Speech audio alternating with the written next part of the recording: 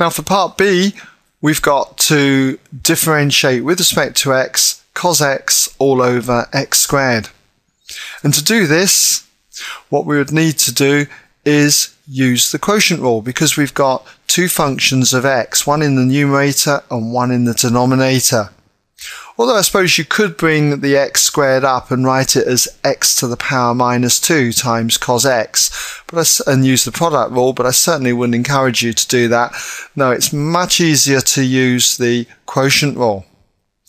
So, what is the quotient rule? Just as a quick reminder, remember if you've got y equals u over v, where u and v are functions of x, it can be shown that dy by dx, and this formula is in your formula book, it's equal to the bottom of the fraction, v, multiplied by the differential of the top of the fraction, du dx, minus the top of the fraction, u, times differential of the bottom of the fraction, dv by dx, all divided by the bottom of the fraction squared. So that's the quotient rule, and that is the rule that I'm going to be using to differentiate cos x over x squared.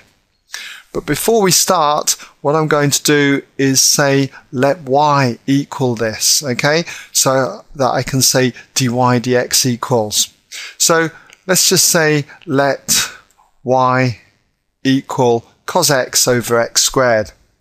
So to differentiate it, therefore dy by dx equals. Should be able to go straight into it. We know that it's the bottom of the fraction times the differential of the top of the fraction. So the bottom of the fraction is x squared, put that in brackets, now multiply it by the differential of the top of the fraction. Differential of cos x is going to be minus sin x. A standard result that you should know. Then it is minus the top of the fraction times differential of the bottom of the fraction. So the top of the fraction is cos x. Make sure you put that in brackets. Now we multiply it by the differential of the bottom of the fraction.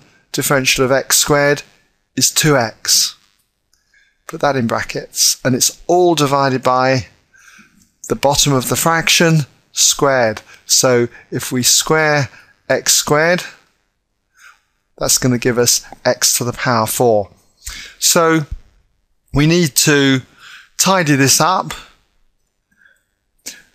The first term would look better as minus x squared sine x, minus x squared sine x.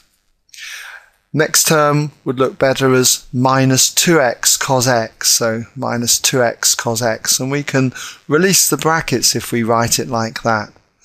All over then x squared all squared, which is x to the power 4. Now what we could do here is pull out minus x as a common factor. It would certainly reduce the number of negatives we've got.